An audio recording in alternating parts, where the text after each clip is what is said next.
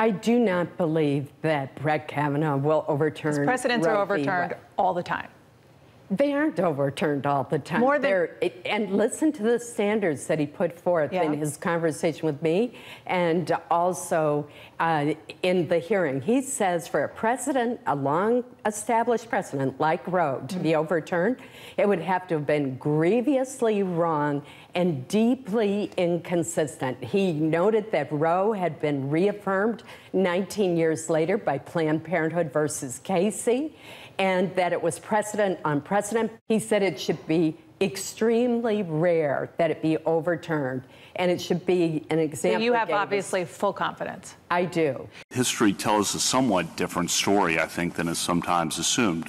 If you think about some of the most important cases, the most consequential cases in this court's history, there's a string of them where the cases overruled precedent. And if the court had done that in those cases, the country would be a much different place.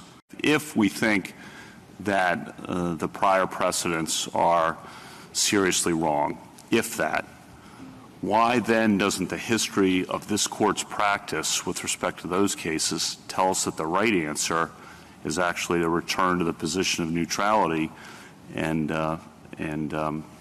not stick with those precedents in the same way that all those other cases didn't?